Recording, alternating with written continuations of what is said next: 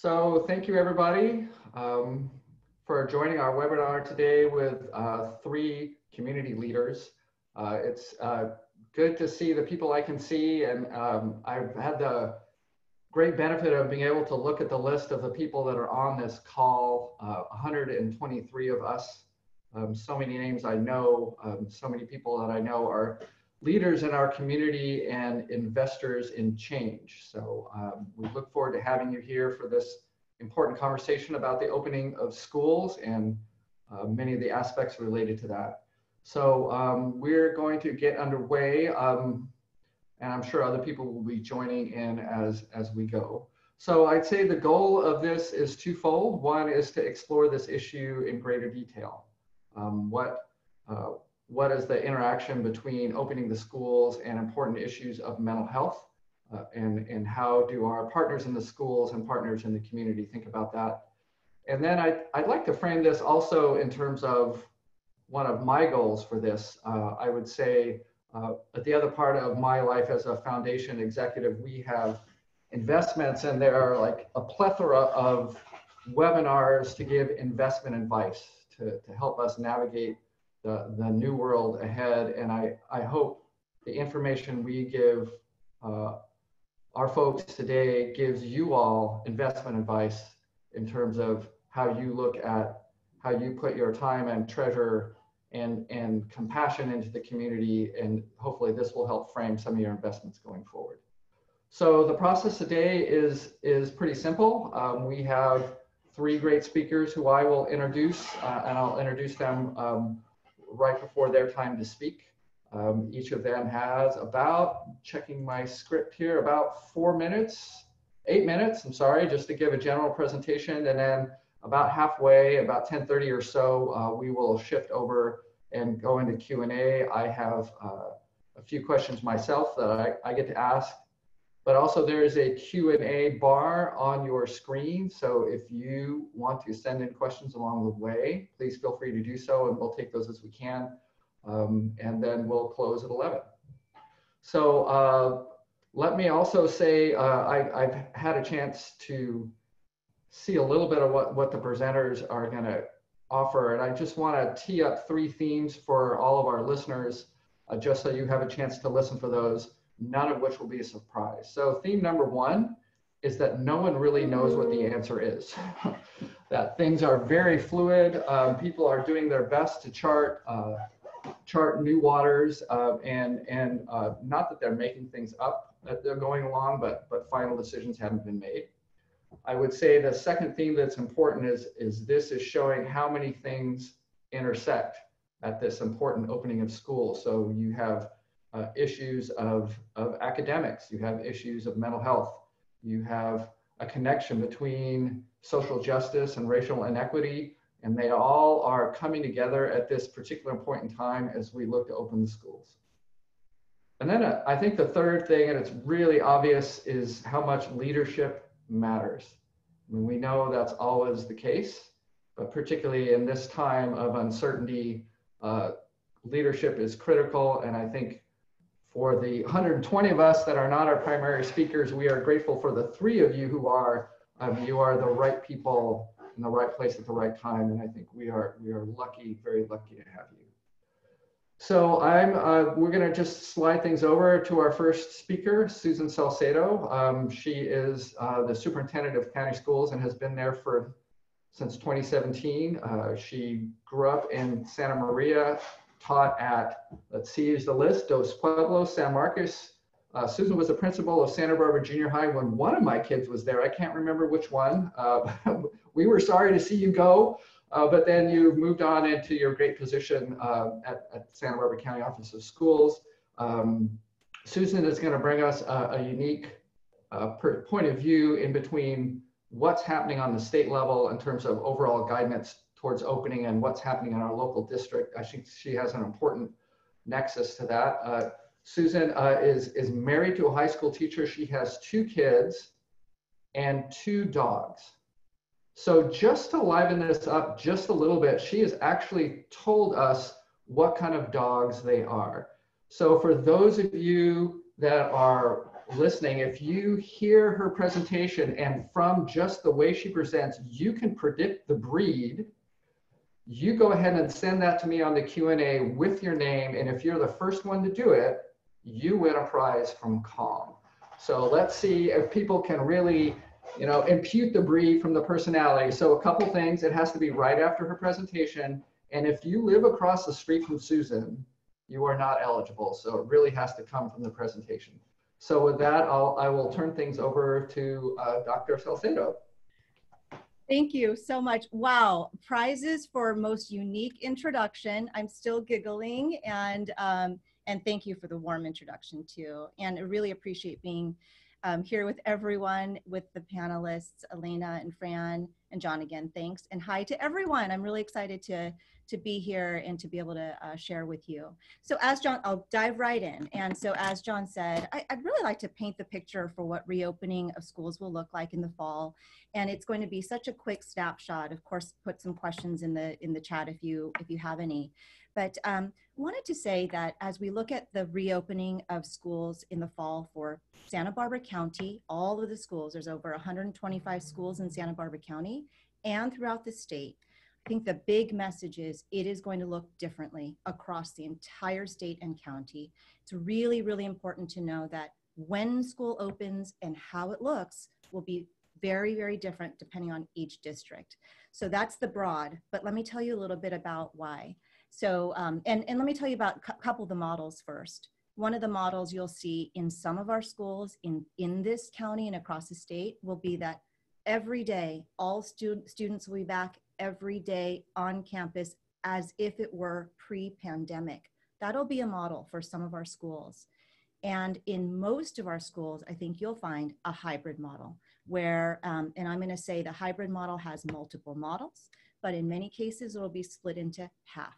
So half the students will be on campus for portions of the week, and then the other half will be home distance learning and switch. So let me say about why.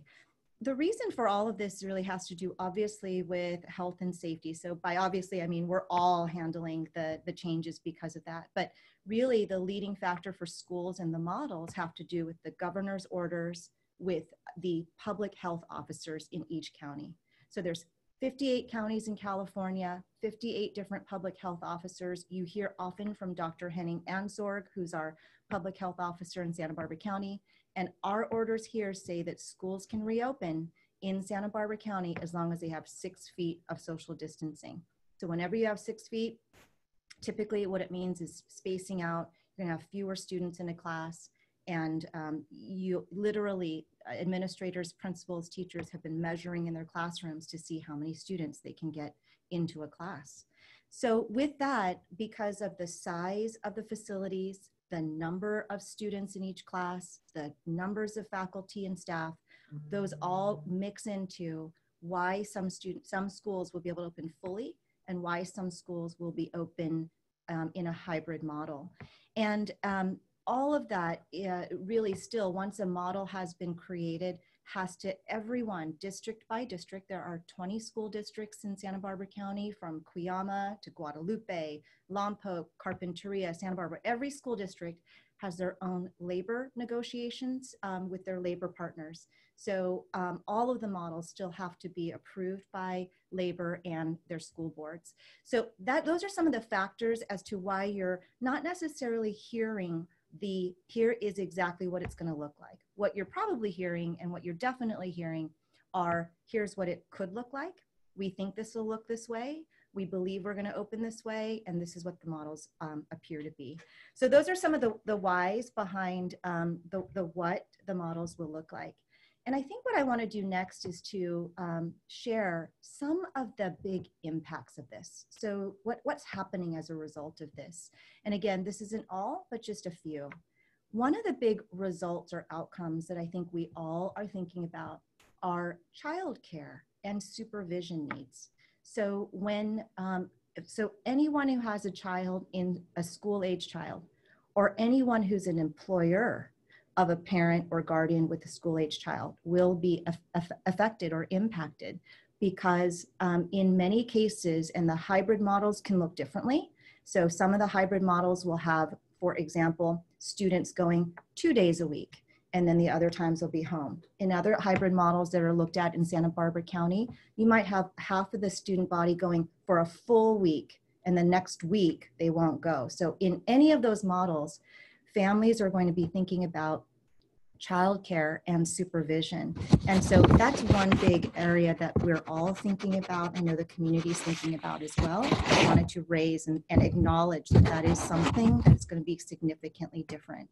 The other piece that I want to raise is really looking through, and this is what we're doing in schools, looking through schools through this absolute equity lens. And I think that's so important, that we look through all of this, not just as logistical, but how can we ensure that all students are receiving and accessing all of the needs that all the opportunities to be healthy and whole as a child and student. When we first closed campuses in the spring, one of the first things that you saw was nutrition continuity, lunches and breakfast, grab and go, because we wanted to make sure all students could have access to meals. You also saw technology, devices being distributed, and connectivity being a big issue for equity, ensuring that all students could have access to school. Those are still continuing, but I'll tell you the other big layer has to do with ensuring that students have access to social and emotional supports. That is a huge factor. We saw entities like Calm addressing that from the get-go, and we still will need that. And equity regarding learning loss. A big concern had to do with closing campuses in the spring, but opening school in the fall and closing campus in the spring are very different, because in the spring, and I'll just say this very quickly, in spring, it was a pandemic response. The governor said, you know what, we're closing campuses, grades don't have to be counted exactly as they were, et cetera. In the fall, when schools open, attendance is on, grades are on, credits are on, everything is back on. It's just in a completely different environment. So as we look through the equity lens, we're coming back to school with oftentimes hybrid models, everyone going through traumatic experiences of the pandemic, not just the students, but the staff included, and the parents who are dropping off their students. And so when we're asking the question, how do we ensure everyone will get access to every opportunity, it's with all of this lens in mind and these models in mind. I'm gonna end with a final statement around thoughts around what can anyone do, or the community do, or what can Calm do? Because I think it's such an important question in terms of where we are for reopening and this equity lens and the community.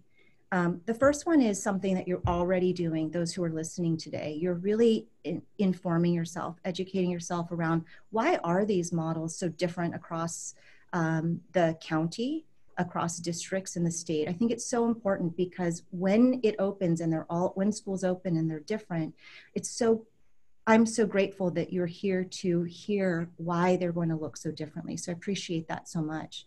The second piece, I think, is what we've all been doing already, which is to be very, very flexible. When schools open in their model that they're planning for, it could be a matter of days, weeks, or maybe months that model shifts because of COVID-19. And so every well-laid plan could change because of the circumstances in the environment. And the third and the final thing, and before I pass it on to Frann, or back to John, actually, is to say that, I reflected a lot about Calm. I reflected about myself in all of this. As a mom of two, as John said, I think about, am I doing enough for my family right now? Are my kids well? Or is my family well? Of course, and I think we all think that about how are we doing, and how well are we doing, and how are they? How are we? I also reflected differently. This is for the first time just a few days ago, really deeply thought about myself as young Susan, growing up Susan. And I thought about how, when we talk about, how can individuals be well? Like, what does it mean to have a family or a kind of environment that ensures that you can go to school well? and I think about the security and the nurturing and the stability. And as I was thinking about kids, Susan, I realized that, you know, I didn't have a lot of that growing up as a child. It really was a challenge for me. And what helped me was going to school. I mean, what helped me were the relationships at school and the teachers that I had. And I know that students are like me now, but they have this huge other layer of going through a pandemic. They have fear, they have isolation. There's more acute circumstances of abuse. We know this. So my kid self, you know, thanks the calms and the community organizations that are helping, because I think that all of that's needed, that I needed, I found in schools. But what you're doing intentionally to reach into schools, to support teachers, to support the community is so needed, that I just truly appreciate that. Because as we come back to schools and as we address loss of learning and as we address social and emotional needs, the work of CALM and those like CALM are ones that are really helping to change lives and save lives right now. We really, really appreciate it. So let me pass that back to John, and thank you. Thank you, Susan. Those were great opening remarks. And what a great frame to frame it both as a professional, a mom, and you know, your kid self. I think those are all really important lenses to keep in mind as we look at the issue, because we're all, you know, seeing it from different points of view. So our next speaker is Frann Wageneck, Dr. Frann Wageneck. We have two doctors. Alana's not a doctor, but the other two are doctors. I feel like I've worked with Frann for decades now, but it's only been years. We've had a great partnership as a foundation and someone working in Santa Barbara Unified. Frann attended local public schools, as did Susan, taught in many of them, and got her PhD focusing on counselor practice and social justice advocacy. Frann has been at Santa Barbara Unified for a long time now, and now focusing on Assistant Superintendent of Student Services. I think she has a unique, that's my phone. Okay, never mind. She has a unique perspective on this issue, given her focus on the needs of students and supporting staff to support students. So I think she brings an important lens to this. And I will say that, that's my phone again, that Frann was my last pre-COVID work lunch. And so we have a unique relationship, as that was the last lunch I was able to have as a professional in person up until very recently. I had a tuna melt. I don't remember if Frann, you remember what you had. I had a tuna melt, and I think we just learned Frann is a Giants fan. I think we just learned that just now, didn't we? There we go. All right, so we turn it over to Frann. Thank you. Thank you, John. Yes, I'm looking forward to getting back to those lunches and working with folks in person almost as much as I'm looking forward to baseball starting. You know, I want to start with thank you for saying that the work that I do is you know, focused on students. Sometimes in an adult-dominated world, we lose sight of that, but I know that the people on the call today, Alana, Susan, John, that you always have students at the forefront. And when we're doing this work, I think the big message that I want to try to put out there to folks in our community is we really are thinking about everyone as we're planning. So as we're planning for the reopening of school, we are talking about parents and their needs. We're talking about students and their needs, and we're absolutely talking about our staff and what they need. And I know Alana and Susan's children, and so faces actually pop up for me when we're doing that planning. These are real families with real needs. And so I appreciate thoroughly the 80 participants that we have on this call today for being here. Last night we had a 7-hour board meeting, and a large chunk of that was devoted to our plan for reopening school. And as Susan was sharing, we're planning for a hybrid model, because planning for a hybrid model allows us to pivot either to a full remote learning situation as we had in the spring, or to a full reopening. But Santa Barbara Unified will be one of those districts that is most likely to go into the hybrid model. But we're giving ourselves a little more time to see if something miraculous happens with this virus. And I was taking some notes when Susan was talking, that idea that no one knows what the answer is very important, but it really plays into what we're talking about today, and that's mental health. Ambiguity, living in the gray zone, is very difficult for most people. And we have different levels of tolerance for that ambiguity. And when I think about our students, depending on their age, even if the kids don't know about the ambiguity and the nebulousness of what August is going to look like in terms of reopening school, their parents do, and there is an osmosis of anxiety that flows back and forth. And so we have that to consider. So speaking specifically to Santa Barbara Unified, and I appreciate being able to represent our district, knowing that there are so many other districts in our county that are experiencing the same things. But we really are working from a place of 3 guiding priorities during this time. And number 1 is safety, both physical and mental, emotional safety. And we have to plan for that. And that's going to be a tall order, but we are definitely doing that. And learning is our second priority, and providing that equity of opportunity that Susan talked about. The pandemic really did sharpen and magnify the inequities that exist in our own community in terms of being able to handle all facets of the pandemic, but in our case, access to educational opportunities. And then finally, our third guiding principle is listening to all our stakeholders, really at a granular level, listening to the teachers talk about their fears for returning, and listening to parents say, my children are struggling mightily with the lack of social interaction that is so important to development of children and adolescents, and listening to community members and their concerns about the economy. And Susan talked about childcare.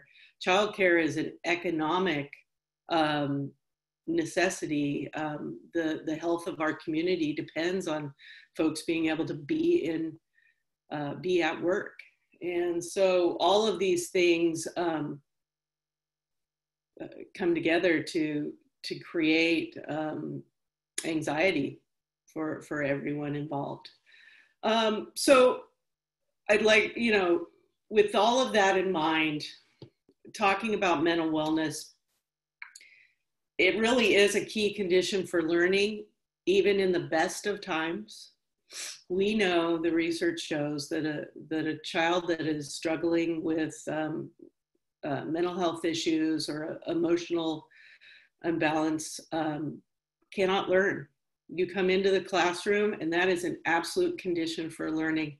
And so that's been, it's been fantastic to work with CALM to put programs in place to address that. And I'll talk more about what that looks like in a moment. But schools can have the best teachers and the best curriculum, but if children are struggling, learning is going to be limited at best. And that's the big concern going into August, is that we can do planning around how instruction will look different. We can plan hybrid models. But if students bring their anxiety to school, which they will, or their fears, then the learning has to take a backseat to making sure that they are well. And, you know, we receive criticisms about that regularly, and folks, stakeholders express their opinion. Come on, Santa Barbara Unified, if you just teach children to read and write, everything would be fine. And I think that's a very limited and simplistic view of a complicated situation. But we have to have that in place. We have to have the wellness. And we look at the education of our students kind of as a triple Venn diagram of academics, behavior, and then social, emotional, or mental wellness. And we believe that we have to equitably address those three areas. And that's where CALM really comes in for us, is helping our teachers understand that. Because in teacher preparation programs, until very recently, that's not what is covered. We don't have instruction in, you know, how to address behavioral dysregulation, or how to teach social emotional learning, or to understand what it is. And so CALM really fills that role, and our ultimate goal is to have these trauma-informed schools where all teachers know how to see trauma in students and respond to behaviors. So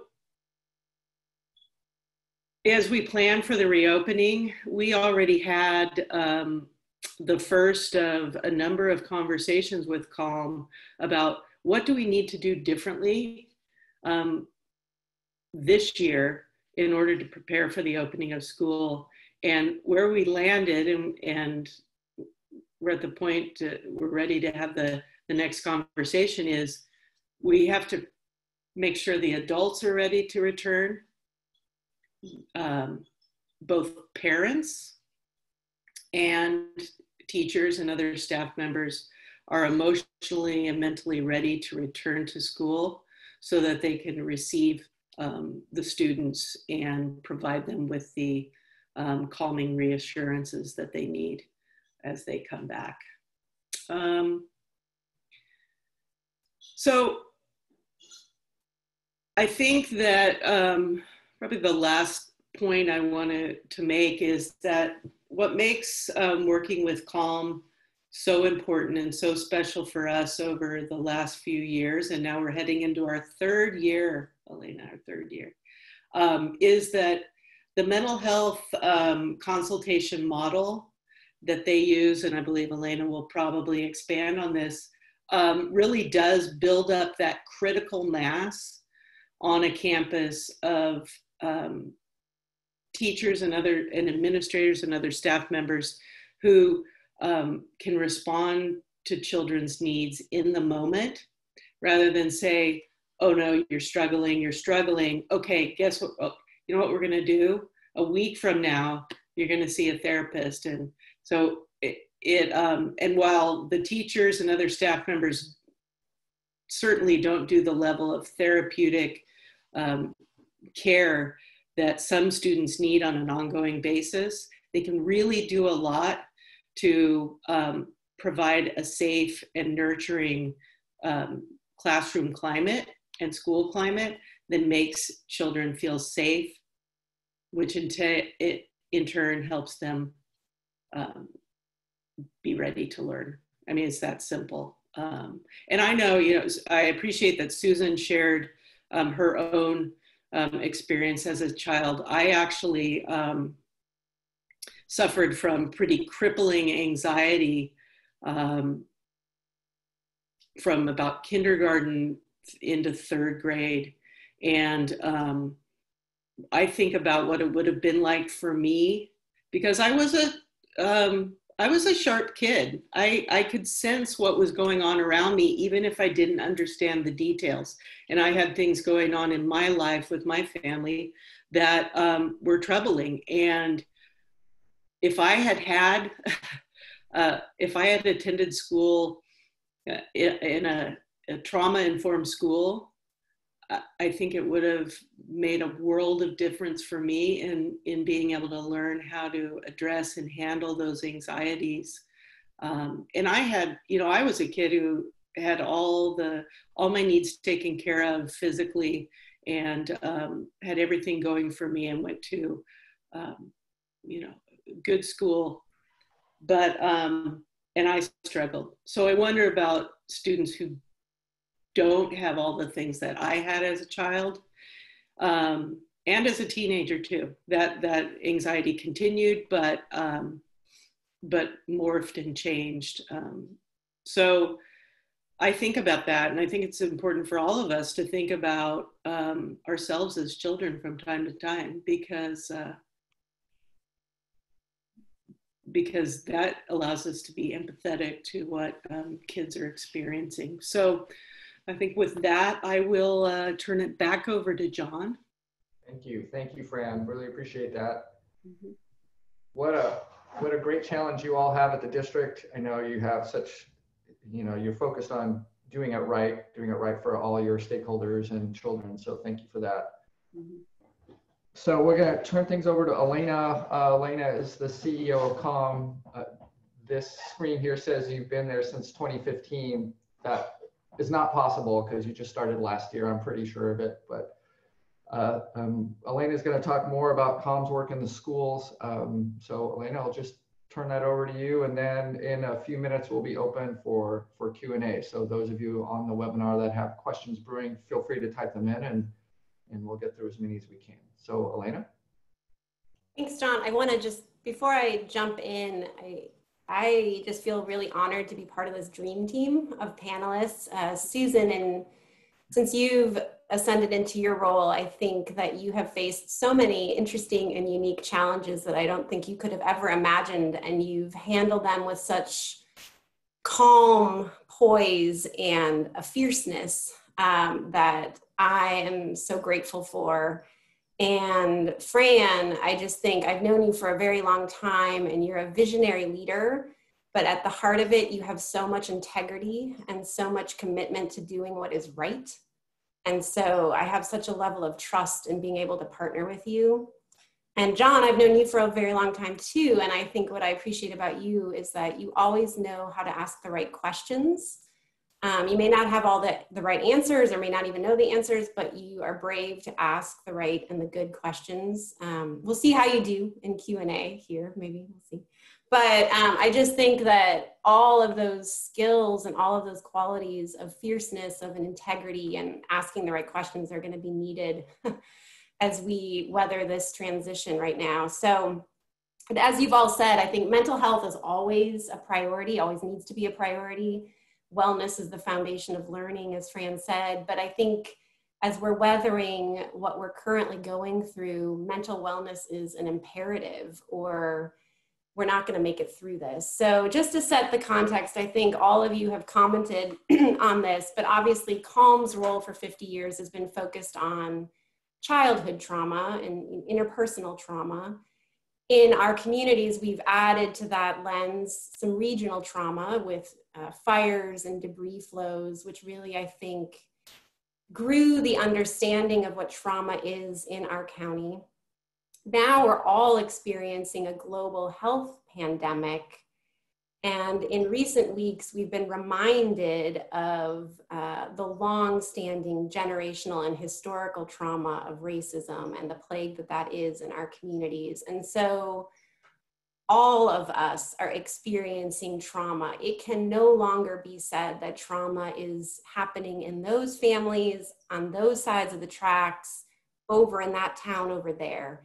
Trauma is here, like it's always been here, but I think for the first time, we're recognizing how pervasive it is. And as you've mentioned, what's going to happen in the fall is not just that we're helping 1 or 2 children who are experiencing trauma, or 1 or 2 teachers who may have a traumatic background. All of us are coming back to school with trauma, as parents, as students, as teachers, as administrators. And we're swimming in a stew of trauma. The rising anxiety levels, depression levels, suicide attempts are going up, especially amongst teenagers, but we know that we've had attempts as early as 3rd and 4th grade. My counselor, our therapists at Calm have worked with those students pre-pandemic, so we know that that's going to be bubbling up.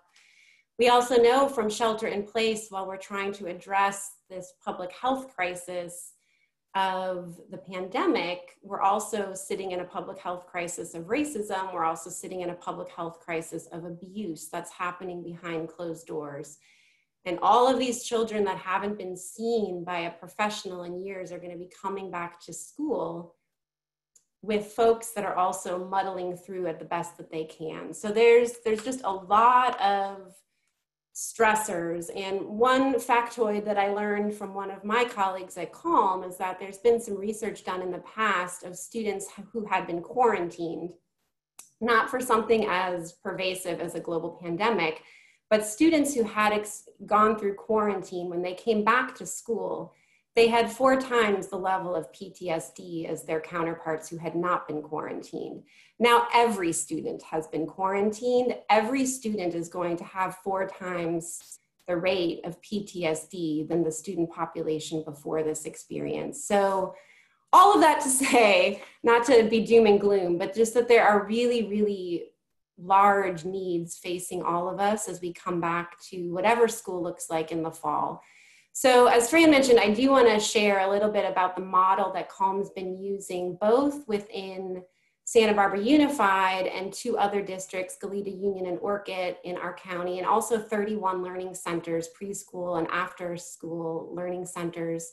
And it's a model called mental health consultation. And it's a unique approach because it focuses on supporting the adults who support the children, who support the students. It's really building the adult capacity, as Frann was saying, to build a trauma-informed or a trauma-responsive school. Of course, the child always is the North Star, but the approach really looks at every stakeholder. So it's supporting the teacher, it's supporting the parent, it's supporting the school counselor, the school administrator, the yard duty staff. Every single person that interacts with the student has a role in the focus of mental health consultation. And it's really focusing on the safety of the school community. And it's a tailored approach. So every school gets a slightly different model based on its needs in every district. What we did for Santa Barbara Unified was different from what we did for Goleta Union, which was different from what we did in Orchid, because every district, every school, and really every classroom has a different culture and has a different set of students and a different set of needs. So it's a very tailored approach to the mental health needs. And rather than a traditional mental health model where it's a pull-out model, so there's an identified student who might be experiencing trauma and you pull them out and go fix them for an hour over there and then you put them back. It's a push-in model where, again, we're trying to build a trauma-informed classroom and helping that teacher, again, helping that adult to really figure out how they can enhance the system of their classroom for all students. And again, right now, this model is going to be very important because all of us are going to be traumatized. There's no pulling out individuals. We could all be pulled out based on the trauma levels. So it's the push-in model is going to be very important. And the final part of this that I think hopefully we'll get some time to talk about a bit more in Q&A, but is reflective practice, which is a component of really creating space and time for the adults to process the process of teaching and the experience of teaching, and creating space for them to talk about what worked well, what blew up in their faces, and what they learned from it and what they're going to try differently, and really keeping a creative and curious mindset about that, to always improve and always respond to the needs of the children, and not see anything as a failing, just seeing it as continued learning to do better. And I think that mindset, that kind of a growth mindset, is going to be absolutely critical, as Frann said, when we're just knee deep in ambiguity. We're going to have the best laid plans, and they're probably not going to work. And we're going to have to adjust course day by day, student by student. And so this idea of incorporating reflective practice in for the leaders is, in my mind, critical at all times, but again, an imperative right now as we face the results of this pandemic. So I'll just really, I'll end there just to say that I think CALM is poised to continue to build on these partnerships. I think we, about 10 years ago, decided to make a very conscious decision that we would always provide mental health supports to individual children or individual families that came to our clinics or now are being served through telehealth. But if we want to move the needle on an issue as complex as childhood trauma and now global trauma, we have to work at the system level. So I'm so pleased that we had the foresight to work with Frann now for 3 years in Santa Barbara Unified, to have staff fully embedded, to have our therapists embedded with teachers in classrooms where they're part of the school community. So they're working at that system level. I think those relationships made all the difference on Friday, the 13th of March, when everything shut down and we went virtual, and we were able to pivot so quickly to continue to meet the needs of those teachers because we were already embedded, and that system level connectivity is going to be critical moving forward. So I'll pause there and open it up. Thank you. Well, thanks to all three of you for really thoughtful presentations. We've got another 17, 18 minutes to talk together and be together. So if folks on the call want to send in some questions, please feel free and we'll get to those as best as possible. I'm going to use moderator's privilege to ask one that's like been on my mind and the end of which is self-serving, and it's a 3-part question, and you can ignore the first 2 parts if you want because it's really just rhetorical, but you know, our foundation has been a supporter of CALM and the mental health consultation model for a while, starting at Storyteller years ago, but it's not the only group that we support that partners with the school districts around mental wellness and social emotional well-being. And I was looking at our list, and we have, depending on how you look at it, at least 6 groups that we fund that work directly with Santa Barbara Unified on mental health issues. And then if you expand that a little bit to look at other districts or preschool, it goes to about 10. And I was looking at that and like, I was a little shocked and thinking back, you know, to my childhood, since we were doing that, like I was an inattentive young man and my head was under the water a lot, but it was like, was this happening when I was in school? Like, what is going on that this is sort of a major focus? So that's question, if you want to answer it, what's going on? How did the schools become, you know, the reading, writing, and arithmetic schools become the focal point of mental health access for students and families? Like, when did that happen?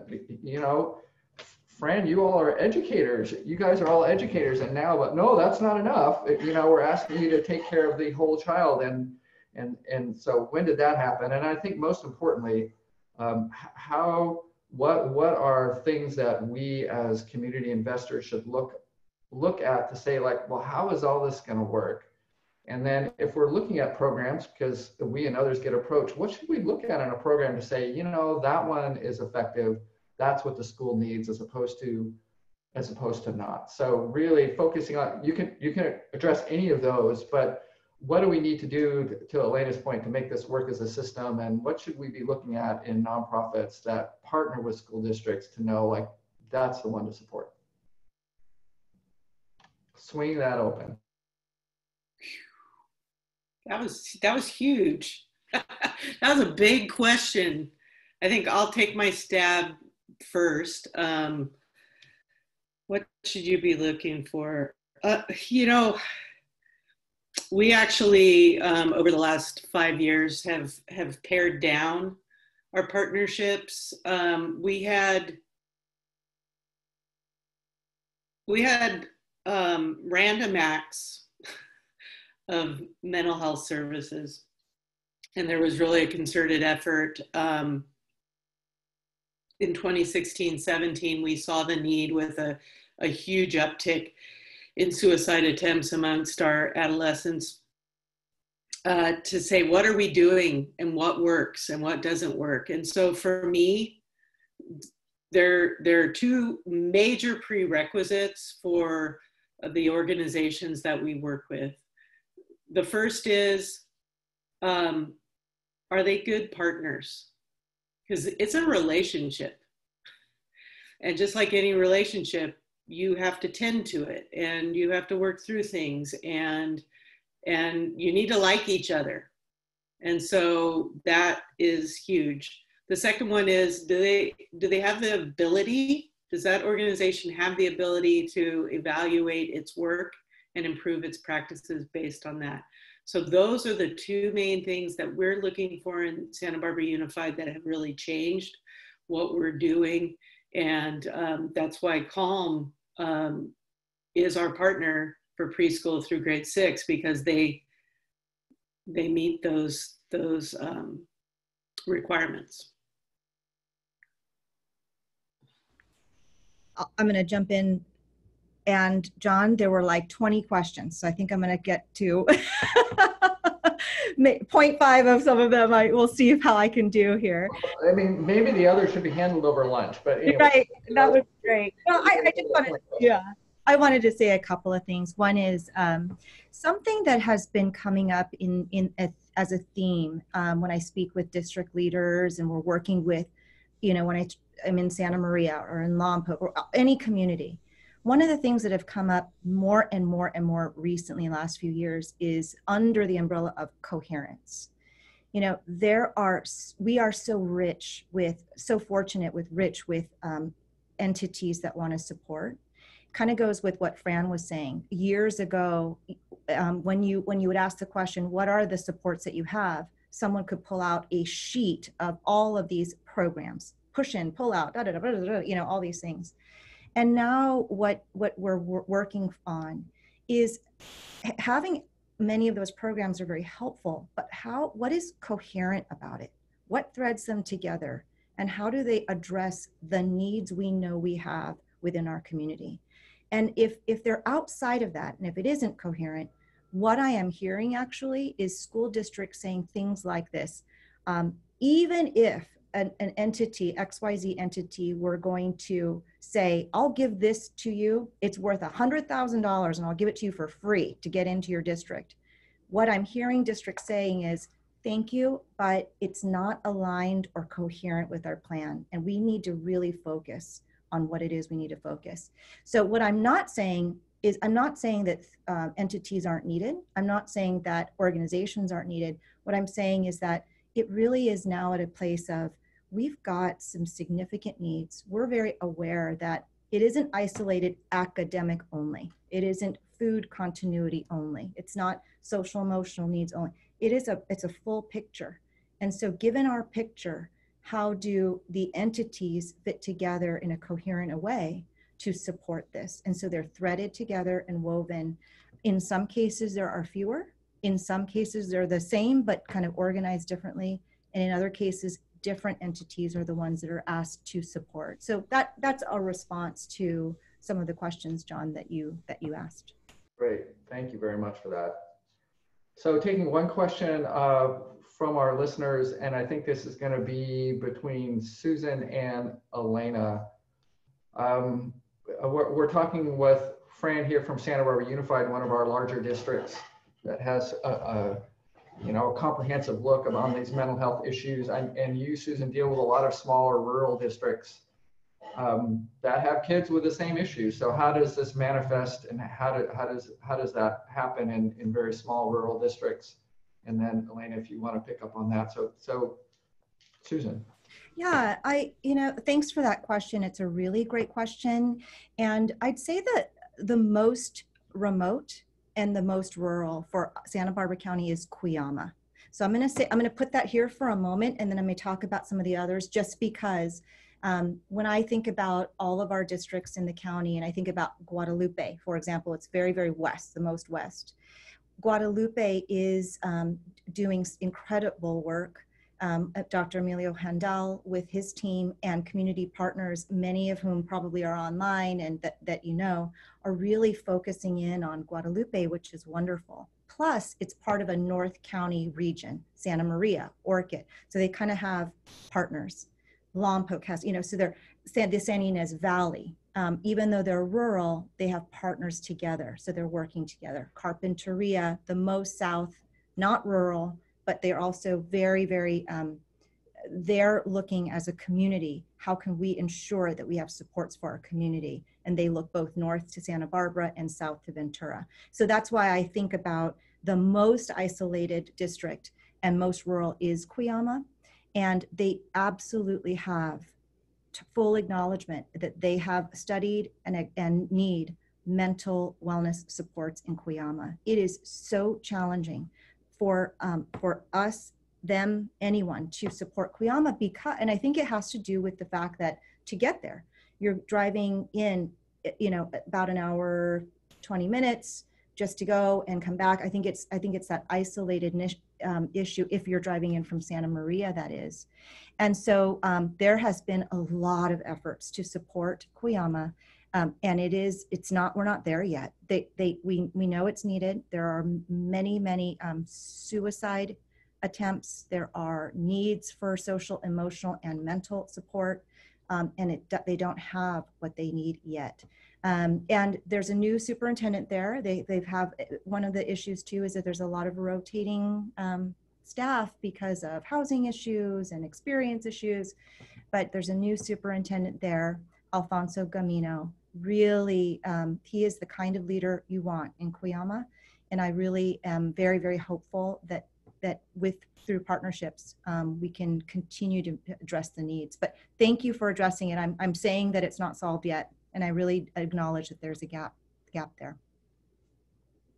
I would just quickly add that from a mental health perspective, what I think about is just the isolation. And during this pandemic, of course, all of us are struggling with John, I hear from you, we need to get a business lunch. You're struggling with isolation too. We all are.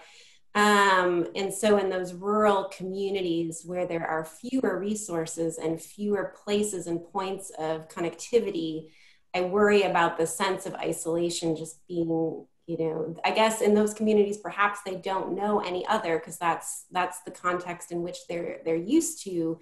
But I think the compounding isolation of this pandemic, along with fear and anxiety, is just going to exacerbate some of those pre-existing concerns. I think a silver lining, perhaps, is that telehealth has become a part of mental health service delivery. And so some of the drive time, I think, as Calm is planning on how we're going to slowly reopen to some face-to-face contact for clients, because there are some clients that really need that. They're going to need that. We're trying to figure out safe ways to do that for clients and for staff.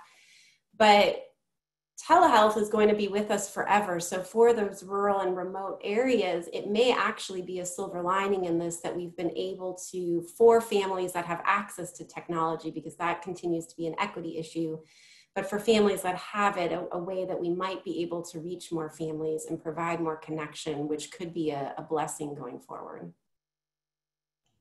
Thank you. So maybe just spin off of that, and then probably one sort of, Elena wanted a hopeful closing question, so I don't know if I can come up with one, but we'll try for that. But you're talking about technology, and clearly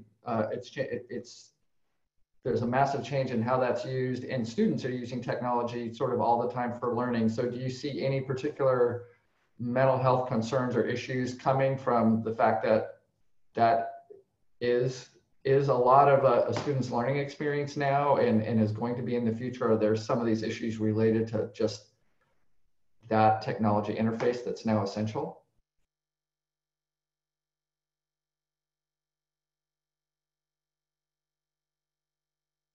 Anyone? No concerns around that? Fran, do you want to start, Fran? I have concerns, but it's mostly as a mom, but. Well, and John, I wanted to clarify, do you mean in terms of the telehealth or just being online in general so much? I think it's being online in general, and now for this, you know, this purpose of learning that was really was such a human interface for so much time of the kid's life is now replaced by, you know, a screen. And so that's just another shift. Well, and what I think my number one concern is that we need the time. I don't think we're ever going to go back to pre-pandemic, here's what school looked like, brick and mortar, come sit in the room. Exactly. I mean, I think good things are coming out of this crisis in terms of how we can use technology, but we can't take the brick and mortar classroom, and that doesn't translate to this sort of setting. We have to do things differently. And so really what we need is the time and energy to really help teachers, provide professional learning to teachers to be able to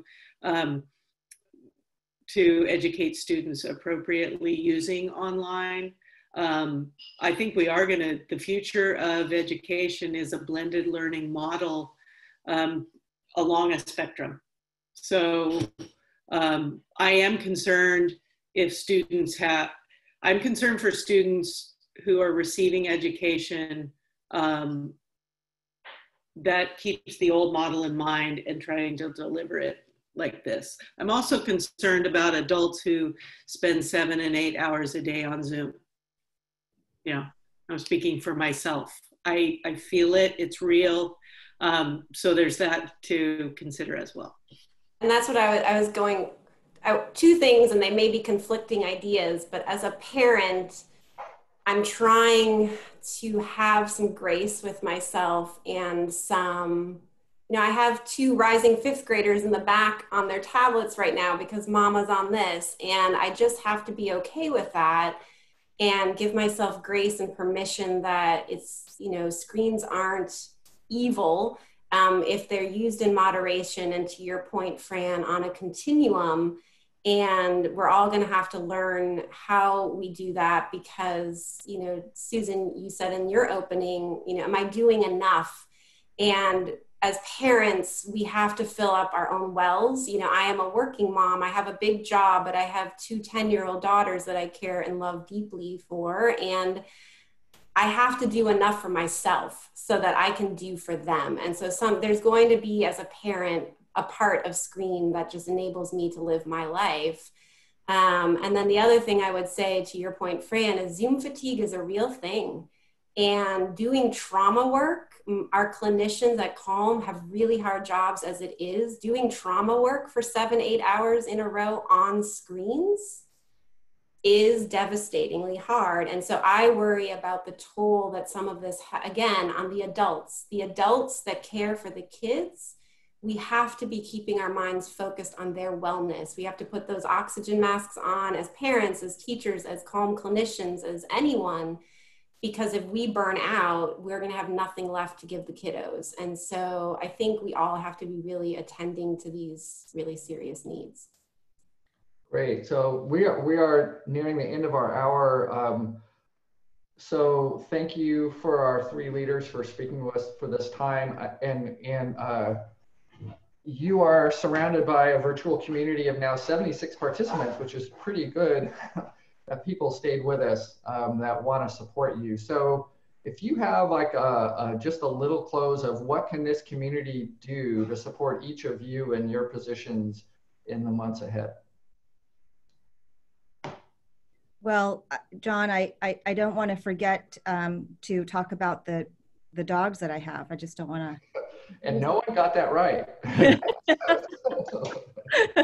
So I'll start there. We have two labs, but actually, and more seriously, John, thanks so much for the opportunity for a closing comment, and really want to thank everyone again for your time and attention and focus and energy. This has been I talk a lot about energy management in terms of leadership in our organization.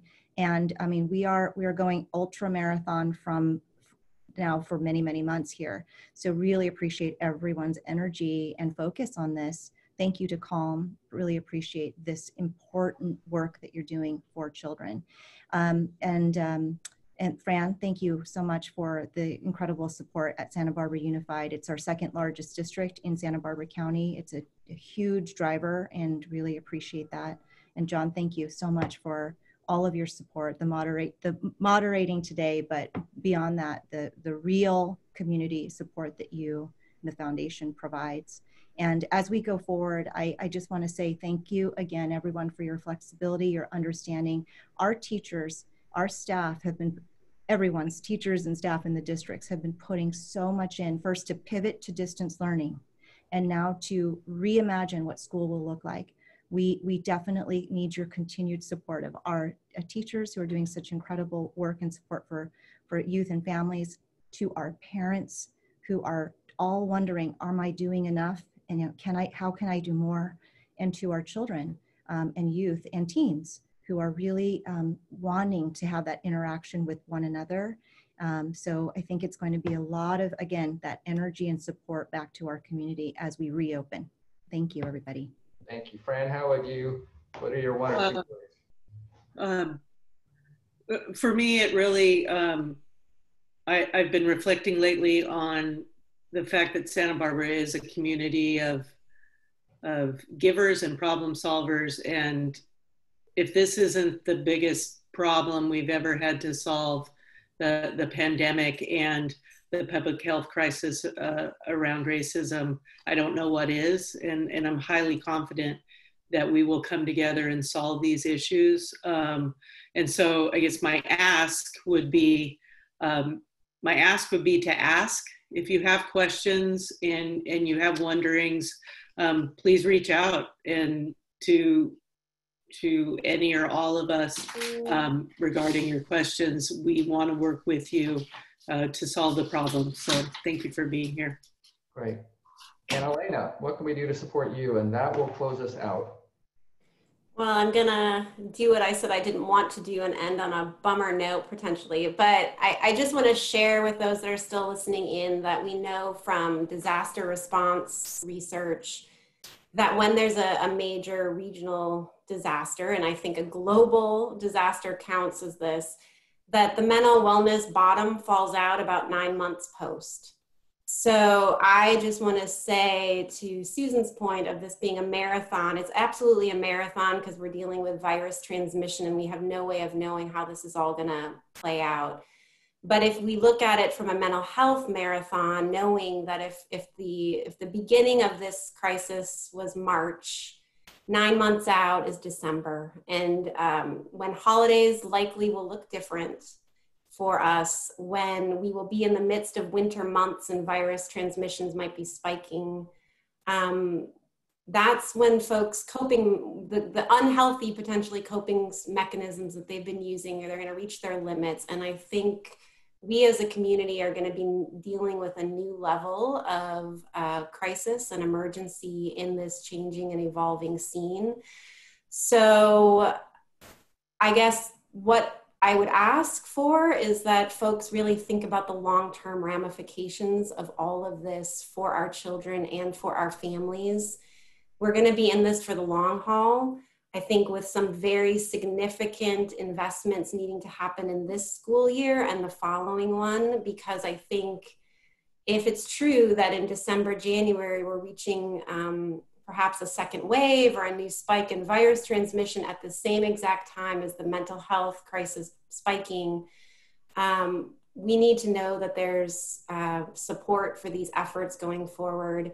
And then I would just say, on behalf of Susan and myself, reach out to your working parents in your life. Make sure you're checking on them. They are holding a lot. We don't know what school is going to look like. We don't know what this hybrid model is going to mean for us. Keep checking in on us. Bring me dinner. I want dinner. But just seriously, take care of each other, be kind to one another. This is really hard. So we have to stick together as a community and really keep the long-term goal in mind. Great. Well, thank you for that. And thank you for the 3 leaders here and all of you that were on this webinar call. And I think we will wish you a good late morning and sign off.